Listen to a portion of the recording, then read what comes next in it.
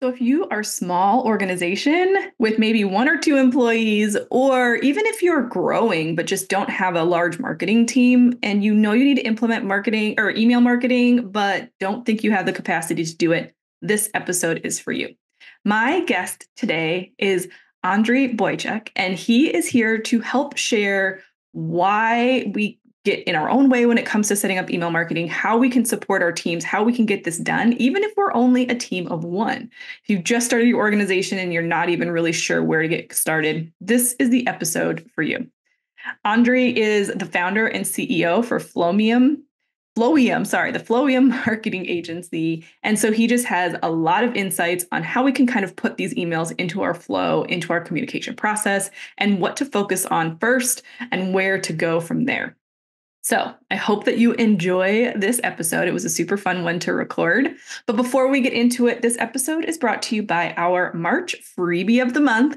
And it is your checklist for emails pre-post and pre-event, post-registration, and follow-up after the event is completed. It's going to give you the list of all of the emails that you'll need to create in advance, some that you can even pre-schedule, and get going so that you can relieve some of that pressure and stress from the work that it goes into creating the event, the logistics. And as it gets closer to the event, things get busy. And after the event, you're just exhausted. So let's get all these emails ready to go so you don't even have to worry about it. And you can just hit that send button when it's time. So that is our freebie for the month of March. You can grab it at thefirstclick.net/resources. That and any of the other freebies that we've launched this year, as well as some that have been on our website for quite some time.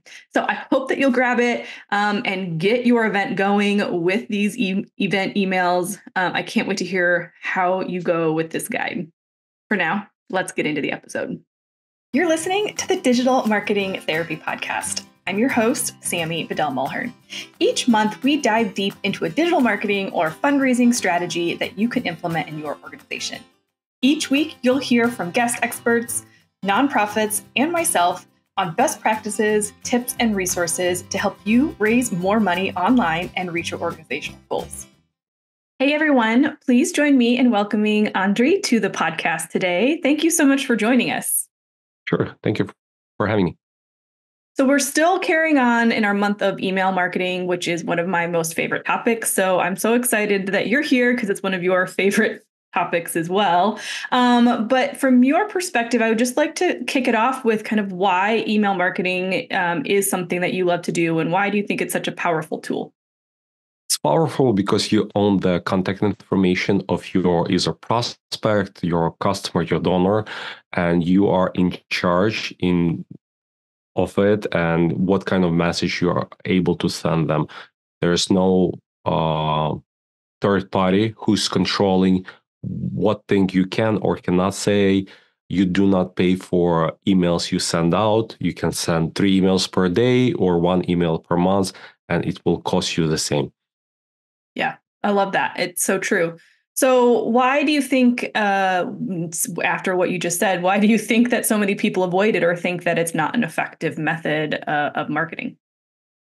I think that social media, the organic social media free one, and as well as a paid advertising, this is like all marketers talk about this, and it sounds like very easy. You pay and you get something in return, while email marketing is something that some people think it's very technical, it's hard to set up, but also you need to put a lot of work in it because to create one post from different perspective, you might think it's a less work than create the email. So I think that's why. But either social media or email marketing is just two different marketing stages. Social media and paid advertising, it's more about awareness. Email marketing is more about conversion as well as retention. Yeah. So do you kind of see them playing hand in hand, or just to kind of put you on the spot here, just for your thoughts, Yes. but would you prefer to start with email marketing, or do you think it just needs to go in line with your social media? You should have both. If you have like extremely limited resources or no resources whatsoever, I would say do whatever you need to do to get money in. So if you need to do door knocking, do door knocking. Don't focus on email marketing. But if you have a little bit more resources, set up some basic email marketing, maybe opt-in form as well as a follow-up sequence, and but mostly focus on acquisition. Because if people don't know that you exist, there's no email marketing will not be good for your business organization. So when we talked previously, you were kind of sharing how some really big companies do email marketing really well. Some really big companies don't do email marketing really well. So, resources are a thing, but it's more just kind of about really building that foundational strategy, right? So what are some of like the common mistakes that you see people making when it comes to developing their strategy, regardless of how big or small their list is or their reach is? Sure.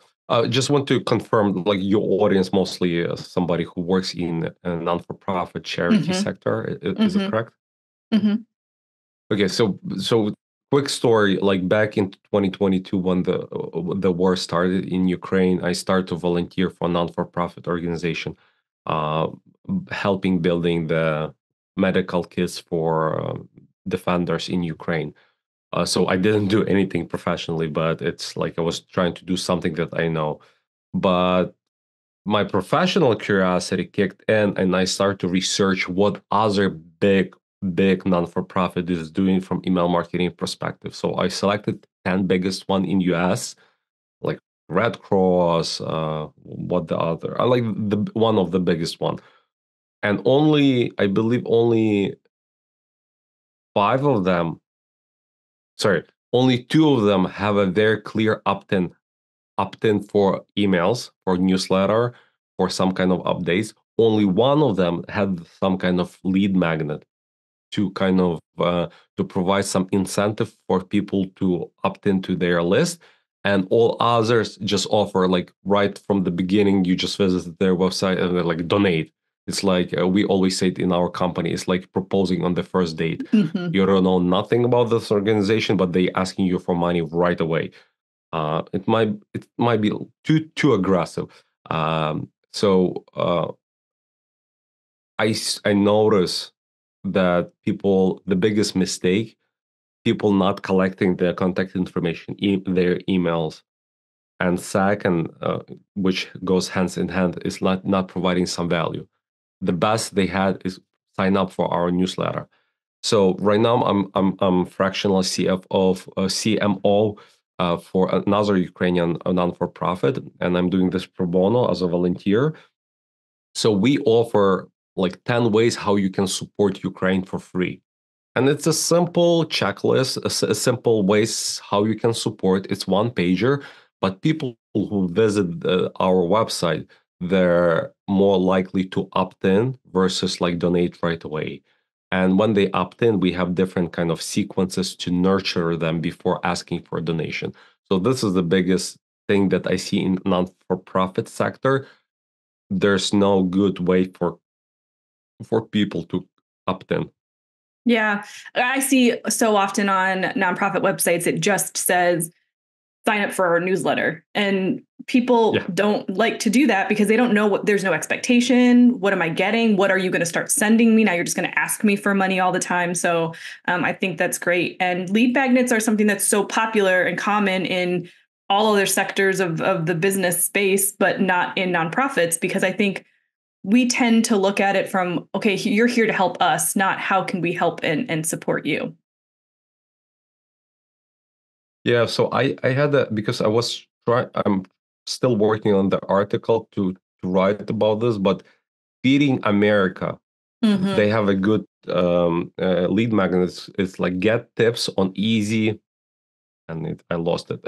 Get tips on easy ways to fight hunger as a family. And when you enter your email, they get the guide. They delivering you the guide about this like tips with those tips. So this is a great way. It's online with their mission. And when you download this guide, I bet they will start to follow up, nurture you, and eventually ask you for money or donations. So if you're a smaller organization, you don't have a huge team and you're hearing things like guides and downloadables, and we might automatically feel like it has to be some super fancy, over-designed thing. But we can start off with something super simple. It's more about the quality of the content, right? Than it being kind of a flashy Correct. designed piece. Correct. Correct. Yeah. Yeah, and listen, like we want, I think all of us wants to be like perfectionists, like so it looks beautiful. But listen, when they opted in, first of all, they are not like opted in, downloaded your guide, and like, oh, it's terrible design, so let me unsubscribe. I don't think it will happen, and people don't think like that. So it can be simple PDF, Word doc with a checklist. It can be just nicely formatted, or not even nicely formatted. Just list of things that you want to share with them. I don't know, like how to fight hunger, how you can support your somebody who was just abused, how to support somebody else. So just some maybe what is your cause, what is your mission to help was that's why you're raising money, but maybe you can provide the tips and techniques, strategies how to do the same thing for free and use this as a lead magnet on your website. Yeah, so let's talk about follow up from that because you kind of mentioned it briefly. Once somebody opts in, hopefully you're going to be following up. But what might that look like? Because we want to have that all kind of built in, that whole journey kind of built in before we kind of publish this lead magnet. So how might we want to follow up with people immediately after donate or after they get this downloadable? So I mean, if they opting in for downloadables, like first you need to send them confirmation email, like, hey, thank you for downloading this guide, and here's a link for the guide in case you Hmm. missed it. So like, just provide them the guide. But if we talking about the general follow up, first it needs to be like welcome email, welcoming people to your organization, and it's cool to have a like letter style email from the founder or the president of the organization. Tell them what is the organization about, what is your mission, where's your values, share maybe some backstory like how it was created. Again, no crazy, you don't need to do crazy design. It's simple text-based email but includes those points. And very important to have links back to your website so people can, like, if it's story, you can write a short blurb and say like, click here to read the full story of our organization. So this is email number one. Email number two, typically it's like we would like to ask typically we like to share some kind of testimonials. Maybe you have like some success stories of how your organization impacted people's life, or maybe testimonials from other donors. Oh, I donated and they used my money to do X, Y, and Z. Then email number three can be something like, hey, give them options how to follow you on different social Hmm. media. And it's very important not just to provide the list of social media, but tell them if they follow you on Instagram, they will receive this kind of content. If they follow on YouTube, they will find different kind of content. So just give them idea why they should follow you on different social media, because it's not like you should not post everywhere the same thing. um, and then when you have some basic nurturing, maybe talk about some of your projects, some of your initiatives, and maybe email number 4 or 5, then you start to ask for some donations. Hmm. Yeah. And how many days in between these emails do you recommend? I mean, I know there's a bit of testing that goes into all of this, but do you have a general rule of thumb of where you start? Yeah, so typically between 2 to 3 days between them. So the first and second can be 1 day apart, but the other one 2 days apart. Hmm. And I love that you said plain Remember, they text. just. Oh, Oh, sorry. no, go ahead. There's a bit of a delay. No, yeah, sorry. No, I said, remember, they just found out about your organization. They just opted in. So at the beginning, you want to be faster, like, so there's shorter delay to communication, and then you can make those delays between email longer. Hmm. Yeah, and I love that you said plain text email, because I think a lot of times one of the things that holds people back is they think they have to have these beautifully designed emails, but simple plain text feels more personal, feels more connected, and they're easier to put together, right? Yeah. So yes, it's extremely easy to put it together. You just need to write it up like in a matter of like 5-10 minutes, and it's ready. You can set it up. When you have more resources in the future, either you have a designer or somebody who knows how to set things up, you can improve it. But today, start simple. And text-based emails doesn't mean it's bad. Actually, it's even sometimes even better than well-designed emails, because there's more chances they will get into the people's inboxes. So we have a one follow-up sequence in our organization that we set it up. It's a 32 days. There's 32 delays from the last donation, and in that email, we say something. Hey, such and such name. My team asked me to follow up with you. In case you have any questions, here's our latest report about our projects. Blah blah blah. And shockingly, people are responding to that email like I wrote that email. Like they are responding like, "Oh, I don't have any questions," or "Thank you very much for reaching out." They responding, and if people respond to your emails from email marketing perspective, it's very good for your deliverability. Yeah, that's awesome.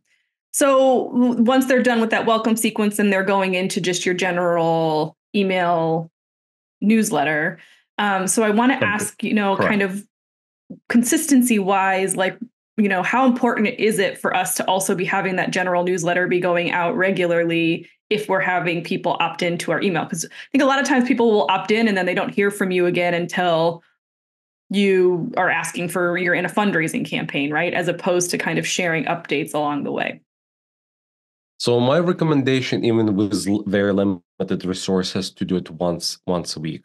Even if Hmm. you, I don't know, like a organization of one, do plain text email each week. I think there's a lot of things going on in your organization, so you can share some things. It can be bullet point format, or maybe in sections. Let's say if you have 5 projects or 3 projects, maybe have a sections in your email and just update on each project, but do it on the weekly basis.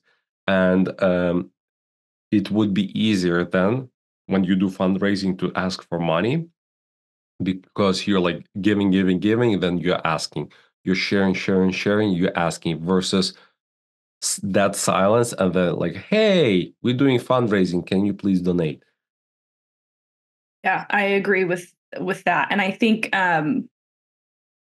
also just that one topic, one email, when you're doing it weekly, you don't have to share everything all at once. You will find that you have little snippets of things that you can share that are exciting. I feel like once you start getting to Right. that rhythm, you actually feel like you have more than you have time to even say, and those weekly emails become pretty easy. So this is what we do. So because we are sending 2 emails per week, but we do it in 2 languages. So we have one in Ukrainian and one in English. So this is what we do. So we are posting on social media 3 times, sometimes 5 times per week on social media. So what we do, we just take 3 of the best or 2 of the best posts that we believe and just include it in the newsletter. So there's no extra work. Maybe sometimes we put like customize the intro to the email, like, hey, this is the latest updates for this week, and then putting that information as blocks. Oh, so repurposing content. And you could do it the other way around, right? If you prefer to write emails first, you could write your emails Yeah, and then create your social media posts from that as well. right. Yeah.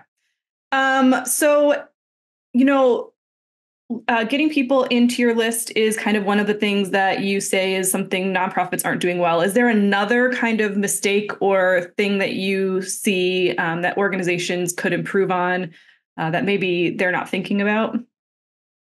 In terms, so I see that a lot of like charities, non-for-profit organization, they do okay to good job in terms of sending out newsletters. Let me step back. So there's two part. There's email marketing, but there's two part. There's automated emails, like behavior triggered emails, as well as campaigns, newsletter, broadcast. Broadcast. This is that we sending manually each week, each month, each day. How often you want? We select a segment or list of people, and we are sending them one or few emails. Behavior trigger emails, automation, flows, sequences, they call differently in different software. It's this is I personally see and believe that non-for-profit are weak in this area. So I do see some non-for-profits, they have welcome emails, and we just discussed welcome automation. We just discussed the welcome and follow up, like welcome, social media, testimonial, ask for donation. So they do have that, but they don't have the rest. Giving you a few examples. Somebody started donating, and I don't know, like their phone died. Their kids distracted them. Something happened. Credit card didn't go through. So they committed to donate, but something happened and they couldn't. But you have their email. So now you can follow up with them and say, hey, it looks like you tried to donate, but you didn't donate. And that kind of follow up will generate extra donation to you. So it's not lost donor. They can still donate you. So I don't see those kind of automations. Or somebody visiting your website and checking specific initiatives or checking your reports or checking donation page, but they didn't donate. Also, you can follow up and say, hey, do you have any questions? Also, the automations I told you about, like somebody donated 30 days. Again, you need to understand, calculate like how often do people donate to you. Is this like every 30 days, every 6 months? And then set up a follow-up sequence. Like if they did not donate for 30 days, maybe on the 31st day, follow up with them. Hey, do you have any questions? Can I help you somehow to start that conversation? Um, so those are just examples of some automation that I don't see in non-for-profit. Or one more very important, when they donated, first of all, you can with email marketing, you can automate the tax receipt. I think this is the biggest thing in non-for-profit, like to deliver those tax receipts. Everybody's waiting to end of the year to do them, but honestly, with email marketing, you can do it with each donation, and people can have those nice tax receipts. And after they donate, to have another like nurturing series to retain them. Yeah, and I think if you're listening to this, because those are all great ideas, there's the two things that I would say is one, when you shop Amazon or whatever, pay attention to the emails that you get. Like, anytime you're shopping online, right? That those abandoned cart emails, those, hey, you purchased this, now you might like that. Like, use those that you get in your inbox to like spark some creativity and how you set this up. But if you're like, how would I even know where those people are? I mean, just check in with your CRM, check in with your email service provider, and ask them how they kind of have those. Some are better than others at providing those features. But I think, yeah, what you're saying is great. Just ask your tech and figure out what capabilities you have, and then it's automated and it runs in the background, right? Yes. You need to set it up once. Yeah. Well, set it up once, but I would also recommend, I mean, I don't know how often do you recommend people go through and review their automations to make sure the language is still good? Like, do you typically do that on an annual basis or like, on a quarterly basis, go through to make sure that nothing's changed in your sequences or in your automations that might need to be updated? Yeah. So again, I'm always thinking to what you said before, like to when you have limited resources, don't forget it. It's nice theory, but it doesn't always work. So from technical perspective, set it and forget it. But from marketing perspective, from messaging perspective, of course, you need to review it constantly, maybe every 3 months, maybe often. And also you need to check the analytics. Let's say if some emails does not perform, you need to go back and see why they're not working. Maybe the link is broken, or maybe messaging is not right, or something is off. So you need to split test and to figure out what's going on. Yeah. Yep. And most platforms will allow you to do that pretty easily these days, which is nice. Of course. Yeah. Well, I think you've given people a lot of things to consider and a lot of things to go to the drawing board and get creative with and have fun. My kind of last question is really just from a messaging and storytelling perspective. Like, what are your thoughts on how we write the emails, like being more conversational versus being super polished and buttoned up and professional? Like, should we be writing these in a way that's kind of engaging with our people? Like, kind of which versions, and again, I know you need to test, but which versions do you find kind of tend to get better replies? When it's written from the first person and it looks like it's written for you, not as a general marketing message. So there's two types. So when you do the newsletter is more like a report or like update what's going on with your organization. So it can be a little bit more polished. But honestly, like English is my second language, and I'm not. Listen, my grammar is not the greatest, so I use ChatGPT to fix my grammar. I use ChatGPT just to proofread my English, but it's more kind of official, more like not analytical, more official. Like, hey, this is what happened for this week. But when you create those automation sequences, I would recommend to do the storytelling. I would recommend to do it from the first person, like you wrote writing the email to your friend, to be kind of professional, but at the same time casual. So people can feel easy to kind of to reply to your email, so they don't, it's like, oh, it's like too corporate or too technical.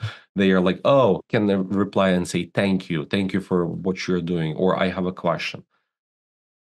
Yeah. My favorite replies are, speaking of grammar and typos, my favorite ones are when people write me back and they're like, hey, do you know there's a typo in your email? And, I used to, sometimes that it doesn't happen all the time, but even those opportunities are like, oh, they took time to write me back. So I can now just start a conversation and kind of have fun with them and see where it goes. Cause they would have never written me back otherwise. But sometimes those mistakes and things like that happen, you feel bad when those emails come back to you, but it's an opportunity to have a conversation. So just like you said at the beginning, perfectionism Yes, can stop us agree. from doing a lot of this stuff. But it's just about getting going. I agree. So any other last words or kind of tips or inspiration to get people going in email marketing, that you want to share before we wrap this up? Sure. So here's some, if you're still thinking, should we do it or not do so, well, here's general rule of thumb. You will get on average between 50 cents to $1 for each email, each recipient. So if you're sending to 1,000 people one email, it means you will get between $500 to $1,000 donation. And if you send to the same list next week, you should expect the same. So think about it and calculate the return on investment. But it's very lucrative marketing channel, and I strongly recommend to invest either your time or your money or like some resources, like, and dedicate something to this and develop it in your organization, because it will be impact impact impactful for you. Sorry. No worries. Well, Andriy, thank you so much for taking time to join me and share your insights with our listeners today. If people want to connect with you and learn a little bit more about your agency and your organization, how do they do that? Sure, you can go to Flowium. It's FLOWIUM.com, or you can find me on LinkedIn. I'm very active there. First name and last name, Andriy Boychuk. Yeah, and we'll link up everything in the show notes for this episode at thefirstclick.net/249. So you can grab all of that there. But thank you so much for being here today. Thank you for having me. Bye. Okay, so what do you think? Are you inspired and ready to jump into email, even if you thought before you didn't have the time, energy, capacity, whatever to get it done? I really hope that you do, because as you know, email can be such an important and impactful part of your organization and your business when it comes to communicating in mass with your donors, sharing your impact, and getting those conversions and raising more money. Now, obviously, email isn't the only thing out there, but it is really critical and important. So thank you for taking the time to join us this month as we've been talking about email marketing. I hope that you are inspired and excited to kind of jump in and or re-engage with your list. For now, make sure you subscribe wherever you've listened to this podcast, and make sure you grab the show notes for this episode at thefirstclick.net/249. I can't wait to see you in the next one.